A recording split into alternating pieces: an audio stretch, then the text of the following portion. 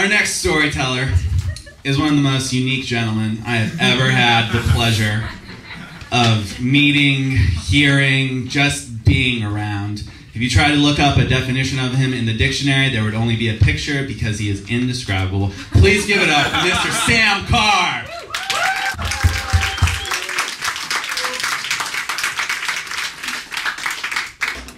Now, you wouldn't think that growing up with strong-willed people would lead to you getting cum in your eye, but things happen. Now, for as long as I can remember, I was just taught just to dig into people, just kind of just get in there and see what I could find. And when you grow up around strong-willed people, you dig in and then you get to that little event horizon, and the moment of emotional control, they push you back, no harm done, no big deal. Then I ran away, all the way across the sea to Japan, and I met Naomi. 2 kids, married out of high school, in her 30s. My first dig in, she just said, boom, here you go. And each little piece was like just a fucking Cadbury egg, just sweeter and sweeter with each damn bite. You know, her husband was a really nice guy. And in fact, I keep his business card in my wallet to this day as kind of a reminder. Her 2 boys, real sweet. And there were times I should know something's wrong. Maybe it was when, you know, we were doing it in the alley and she said, oh, I gotta go home and take care of my kids. Or maybe it was the fact that I would throw up every time we would have sex. But stay with me here. Once you get a bad idea going, you just gotta run with it. And you know, she would invite me over to her house. I would play with her kids. And they were old enough to know who I was, to remember me, to remember my name. And there's some part of me, some real sick part of me, that wants them to remember me. That wants them to remember the fat cracker that almost completely fucked up their life. Things got bad.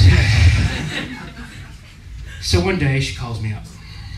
She says, Sam, I'm in love with you. I go, I'm sorry, what? And she says, well, because I don't think I have enough control, I told my husband everything. I'm sorry, what? She said, well, he gave me 2 options. Either I can stop talking to you and stop seeing you, or I can get a divorce and marry you. I'm a person who, when I wake up in the morning, sometimes I think somebody owes me $5 just for waking up today. When she had called me, my biggest achievement of that month is I had thrown up on a famous Tokyo landmark. The choice was very, very clear. I said, stay away from me. About a week passed and she called me again. Whatever. 2 weeks passed and she started coming by again. This wasn't the worst. The worst came on the last day. I was leaving. This was our last day together. And she says, well, let me get on top. All right. I don't have a condom, though. Don't worry about it. So, it's almost time for Boom Goes the Dynamite. And she gets off. She finishes me off with her hand, and in a fit of rage and disgust for everything I had done, my own sperms rose up against me. And bam! Right in my eye! Now, I don't know if you've had this experience before, but trying to get soap in your eye to clean it out mixed with sperm is just the perfect recipe for just a bright pink eye. It's beautiful. So she tries to hide her giggles, but you know, come on. She takes me by the hand, she leads me to the train station. This is our last moment together. She hugs me and she kisses me and she looks at me and she says, Sam, I love you. And this is when I knew I was at my worst. I looked her in the eye. I took her hands and I kissed her and I said, I love you too. And I meant it.